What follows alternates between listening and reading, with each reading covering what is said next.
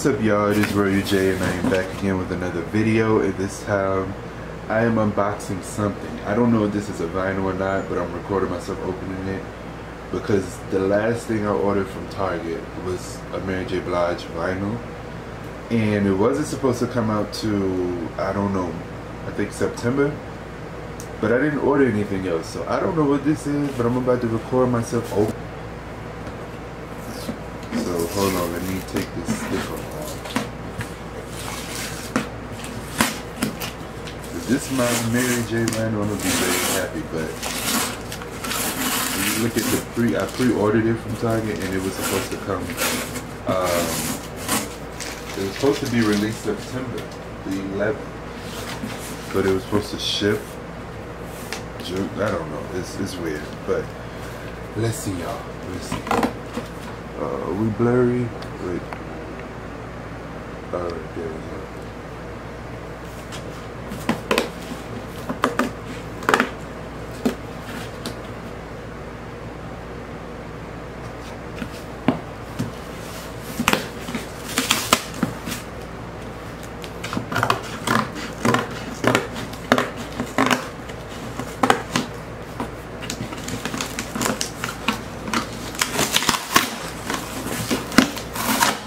I don't know what this could be. I have no idea.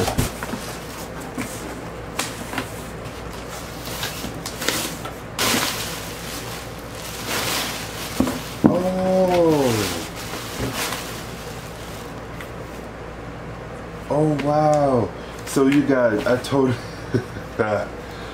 totally forgot that I ordered this. So the funny thing about it too was because I have been ordering a lot of vinyls as of lately, and girl, I ran my credit card up. So I was like, I was going to slow down and just order like 2 vinyls every week or every other week, and well, every other week I was going to order a vinyl instead of just buying different ones, you know, all the time. So I ordered this one, and I totally forgot I did. And when I was in the shower this morning, when I got home from work, I was like, oh, I have to get that Marvin Gaye vinyl, and I hope they still have it, because it's a Target exclusive. So I was like, I hope they still have it. And it's just funny how God is just the universe, you know, whatever you believe in, the spirit works, because it's like, you could literally be thinking about something and it would just pop right up. Like, you could think about a song and somebody could drive by playing it, or you could be, you know, on social media and you may have just played a song that you wanted to hear so badly, and you get on your timeline and somebody else playing it or jamming to it or posted a screenshot of it or something like that. So it was just crazy. Because I literally thought about this. I didn't know I brought it. Well, I did know because I did pay for it, but I forgot. I totally forgot, and I didn't know. I didn't track it. I didn't do anything. I did not know it was coming, so I'm shocked. I'm like, what? I was just thinking about this. I was like, I have to get this album. I have to get it. You know what I'm saying? I was like, I gotta go in there and get that exclusive from Target. I hope it's still up. And it came today. So let me tell you something. I almost spent my money and brought this again, not knowing that I already paid for it. So this is Marvin Gaye's #1. It's a Target exclusive. I think it's a red disc, this side of it, but it had, no, I think it's red, I'm not for sure. But it have all his hits on there, like Let's Get It On, Sexual Healing, and What's Going On, and all that good stuff. So I was like, I gotta get my boy, I got to. But let's open this up right quick. But yeah, I'm shocked and surprised. Because I'm like, I didn't order anything else from Target that I know of, because Mary J. Blige album is actually a back order. So you know, they keep asking me, is it okay, you know, the date, is it okay, and I have to keep approving it.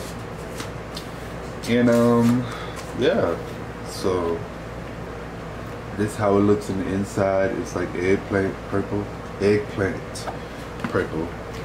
and I think the disc is purple too. Yeah, so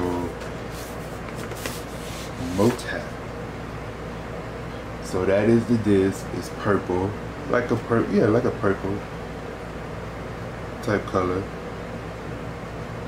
So it has one disc in it. This is side 1 and this is side 2. Like, look how beautiful that is.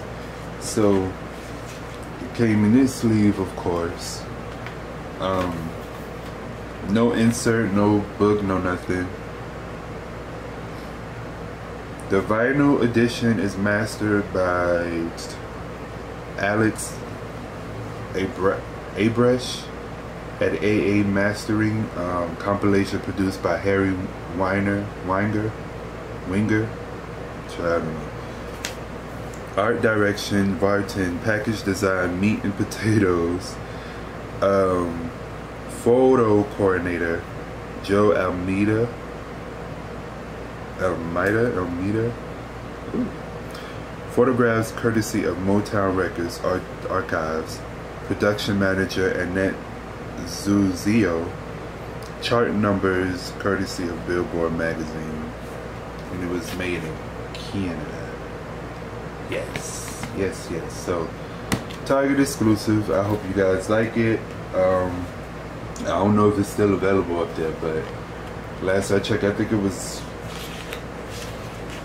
I don't remember how many it was when I paid for it. I don't even remember buying it, but it's here and I'm so happy. But you see that big old box, they put this little old thing in. That's why I was like, what is that? Like, what?